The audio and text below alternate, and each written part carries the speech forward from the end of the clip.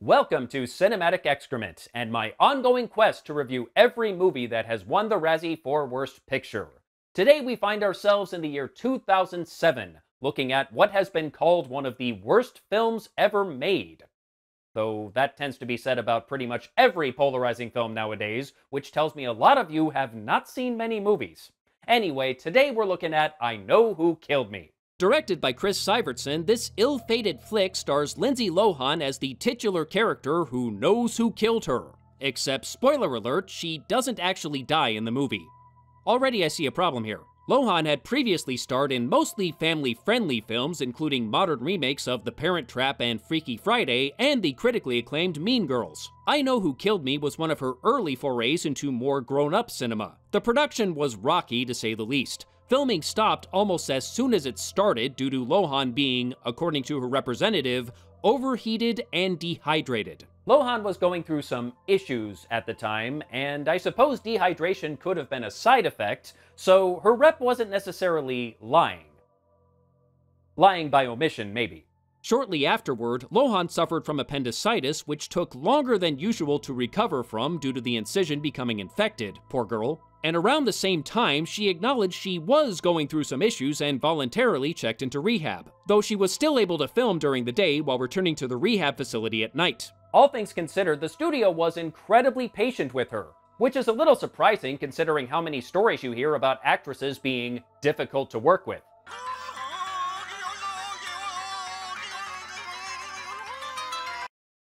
Hello? Speaking?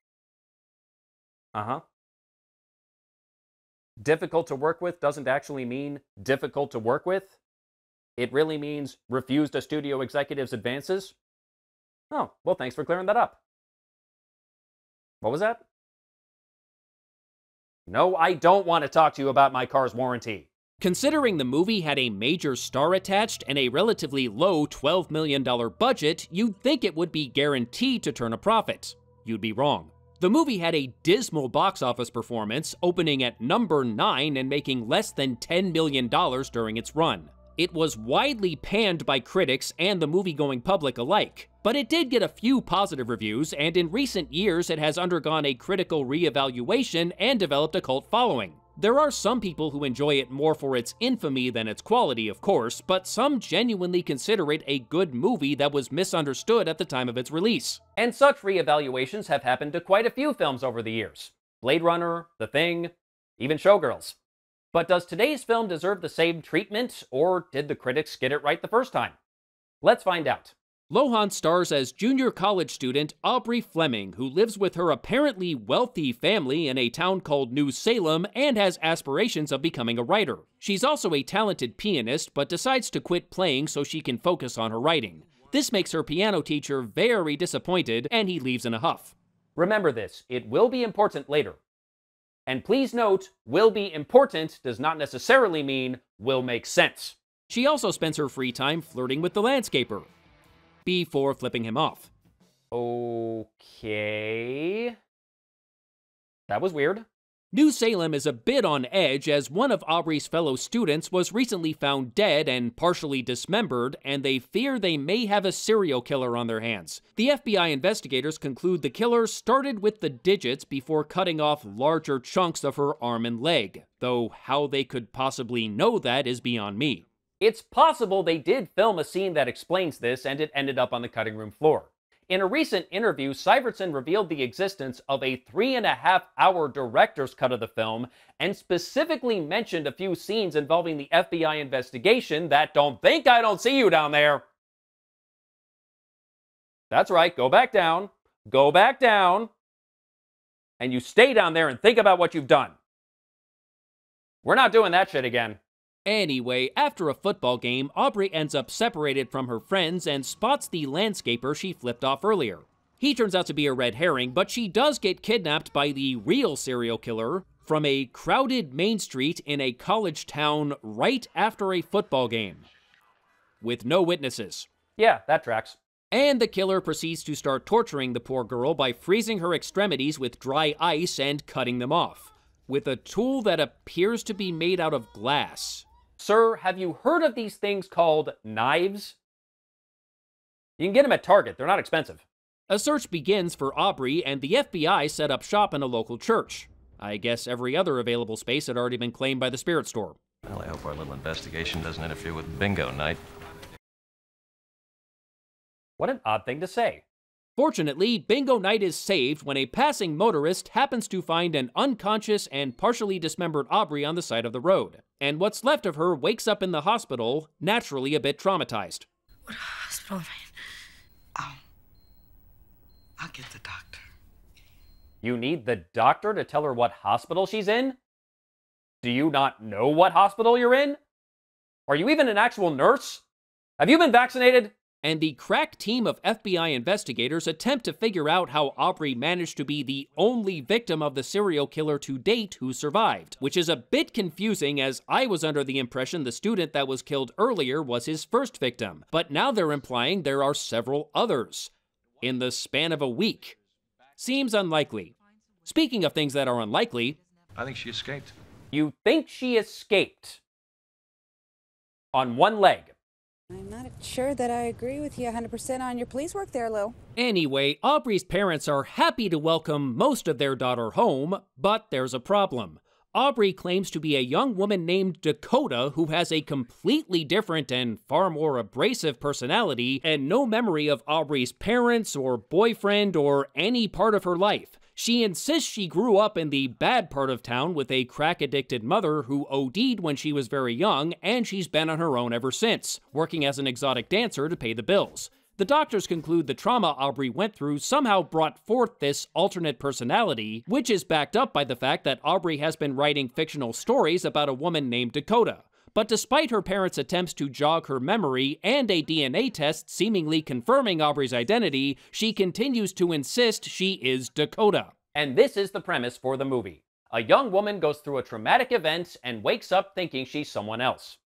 Is it some sort of multiple personality disorder, or is something else going on? We'll get to that, but first, let's look at how this movie goes off the rails. First of all, Lohan has a non-nudity clause in her contract. Nothing wrong with that. If she's not comfortable being nude on camera, then she shouldn't be. Good for her for enforcing her boundaries. The problem is, she was cast as a stripper.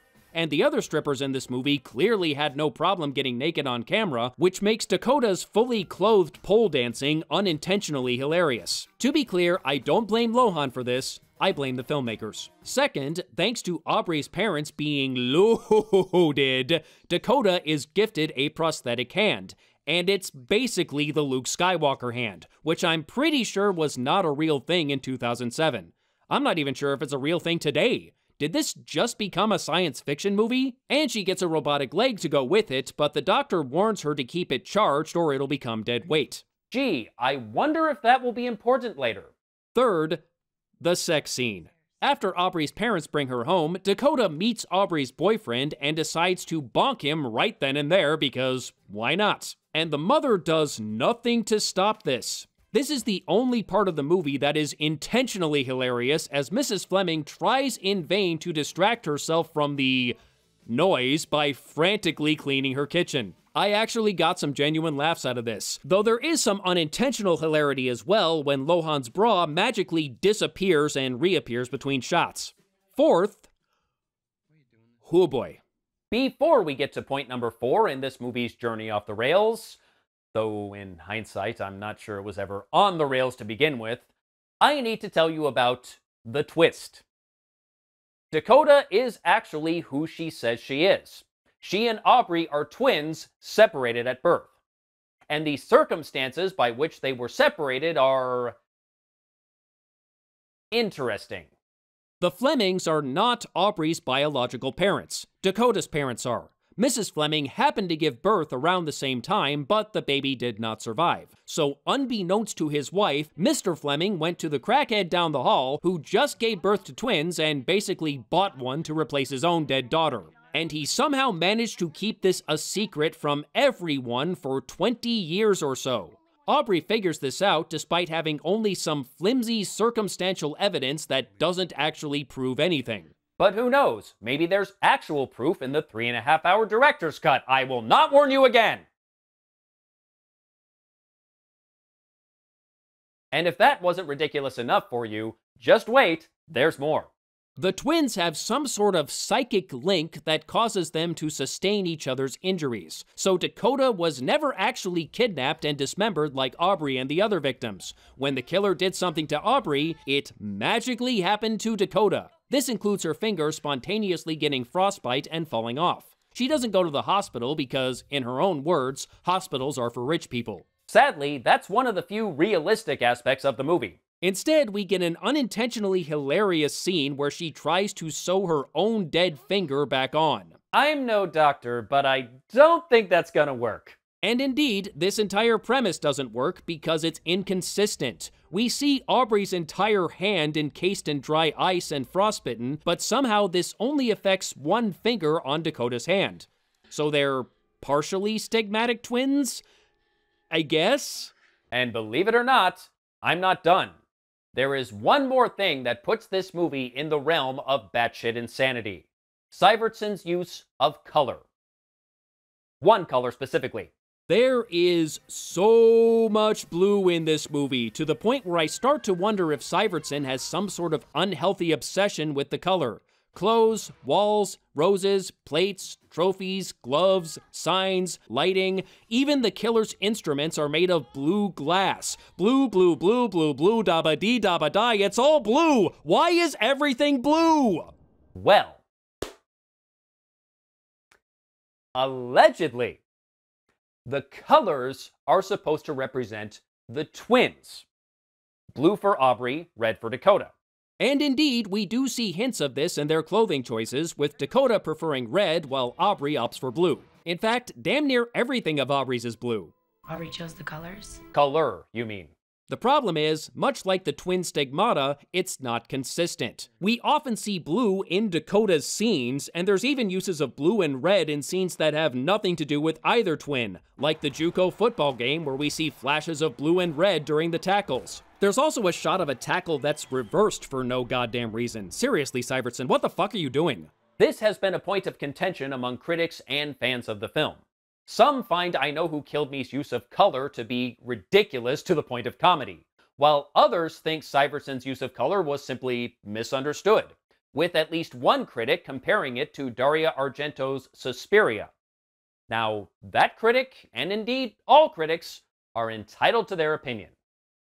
My opinion is anyone comparing I Know Who Killed Me to Suspiria needs to go back and get a shitload of dimes. It's true that Suspiria, like I Know Who Killed Me, uses very vibrant colors. Unlike I Know Who Killed Me, Suspiria's use of color has a coherent purpose. Argento deliberately used vivid colors to give the film an unrealistic, nightmarish quality. Syvertson's color choices were done because... oh, fuck if I know. Maybe there was a symbolic reason initially, but at some point he clearly lost the plot. Oh, speaking of the plot, we still have a murder mystery to solve.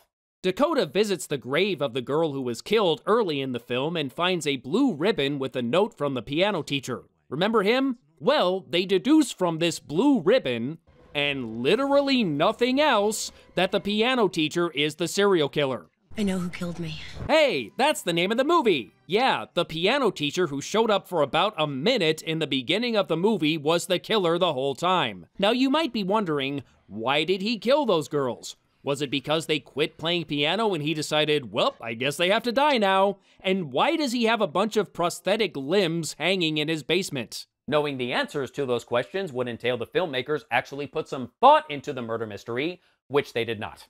Anyway, they go to his house, Mr. Fleming gets killed off screen, Mr. Piano Teacher gets killed on screen, Dakota's leg runs out of juice, but not until after the killer is dead, so it means nothing. She digs up the buried alive body of Aubrey before she suffocates, and they live something ever after.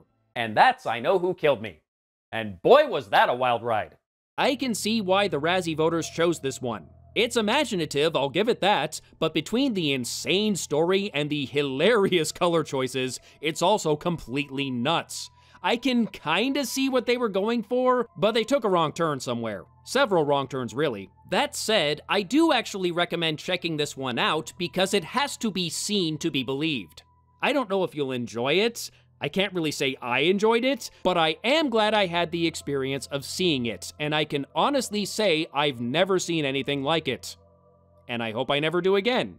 The movie had 8 Razzie nominations and took home 7 awards. Worst Screenplay, Worst Director, Worst Excuse for a Horror Movie, a one-time category, Worst Remake or Ripoff, as the Razzies claimed it ripped off Hostel, Saw, and The Patty Duke Show. Is there a Razzie for lamest joke at an award show? Worst Actress, a tie between Lindsay Lohan and Lindsay Lohan. Ha ha. Worst Screen Couple for Lindsay Lohan and Lindsay Lohan. That is literally the same joke. And of course, Worst Picture. God, just reading off those awards was more of a chore than watching I Know Who Killed Me. What the hell, Razzies? And boy, do I not agree with Worst Actress, and I suspect the overall quality of the movie and Lindsay's personal troubles at the time influenced that decision, because her performance was honestly fine. She wasn't gonna win an Oscar or anything, but her acting was at least competent, so I'm calling bullshit on that one. But the real question is, did it deserve to win Worst Picture? Honestly, ooh, that's a tough one. There were some real stinkers in 2007. As evidenced by I Know Who Killed Me's fellow Worst Picture nominees. Daddy Day Camp, a sequel no one was asking for, including apparently the star of the original movie, as Eddie Murphy chose not to reprise his role. I Now Pronounce You Chuck and Larry, a horribly unfunny comedy with terrible performances and an SNL alum doing a racist Asian caricature. Norbit. Somehow, ditto. What the hell was going on in 2007? And the final nominee was Bratz, loosely based on the toy line of the same name. This one was baffling. 4 longtime friends start high school and initially promise to remain friends, but that promise falls apart pretty quickly as, due to the influence of the popular kids who basically run the school, they split off into their own cliques and turn into bitter enemies. But eventually they come to realize how stupid this is, and they can still remain friends while also doing their own thing. And they're back together and all is right with the world. It's a very basic story, one that I'm sure has been told a dozen times before at least. It's similar to Mean Girls, in fact, but it's perfectly serviceable for a simple teen comedy. The problem is, everything I just described happens in the first half hour. And then it just keeps going. And they start arguing again, and they get back together again, and somehow there's a musical competition, and the whole time I'm thinking, why is this not over? You had your story, you had your beginning, middle, and end. Why are you still going? How is 2/3 of this movie padding? So yeah, 2007 was a banner year for shit, and that's not even getting into movies that escape the Worst Picture category, like Good Luck Chuck. Remember when we thought Dane Cook was funny? Why did we think that? So what's the actual Worst Picture of the year? Honestly, I think you can make a case for any of the aforementioned movies because they're all pretty terrible, though they're terrible in different ways. Except for Norbit and Chuck and Larry, which are somehow terrible in the same ways, and that still boggles my mind. But personally, I think I would have to go with Bratz, and I'll tell you why. The other aforementioned movies are at least movies. Bratz barely qualifies as a movie. It feels more like a collection of stories for half-hour Disney Channel TV shows that were hastily stitched together. I Know Who Killed Me didn't have a good story, but at least it had a story that filled its entire runtime. Bratz did not. So I'm calling it my worst picture of 2007. That said, I can still appreciate the movie for inspiring a video where someone dubbed a scene using the Christian Bale Batman voice. I'm not a snob, I'm just better than you are, yeah! Stop it! All of you, just stop it! I can't believe you said that to Chloe. That will never not be funny. Wish I could say the same for the movie we'll be talking about next time. Until then, I am the Smeghead, and Hollywood can suck it.